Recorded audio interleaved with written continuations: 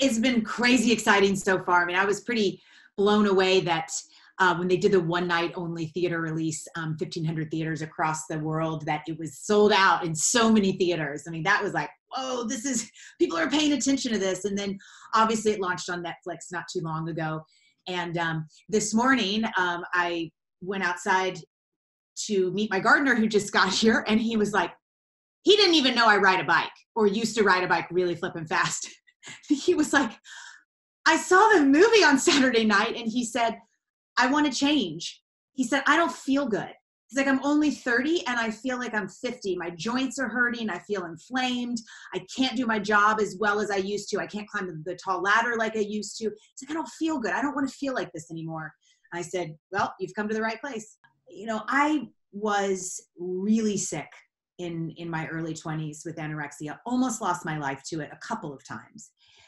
And building back from that was the hardest thing that I've ever had to do. It almost made training for the Olympics seem like child's play.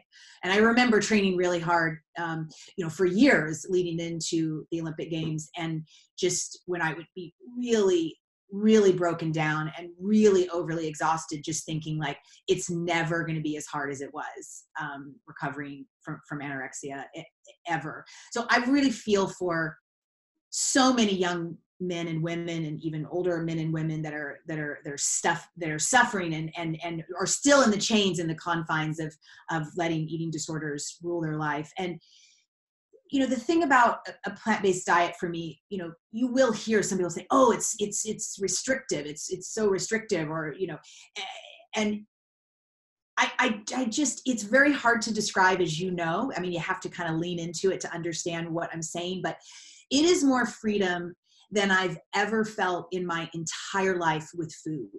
I think a big aspect of it is that I know that I'm following my values, and I'm staying true to my moral compass, which is just being kind and just not causing violence. I mean, I'm sure I am in some other ways, but I know that every time I sit down to eat, you know, 3 or 4 times a day, that I'm choosing kindness instead of violence and madness. You know, dairy is it's the most invasive, let's call it. It's the most inflammatory, and you will notice the differences if you cut out dairy quicker than you might with meat, although you're going to notice that within weeks. But if you have any type of intolerance at all to cow's milk, to either the casein in it or the whey or the lactose, and over 70% of the world's population does. That's a lot of people.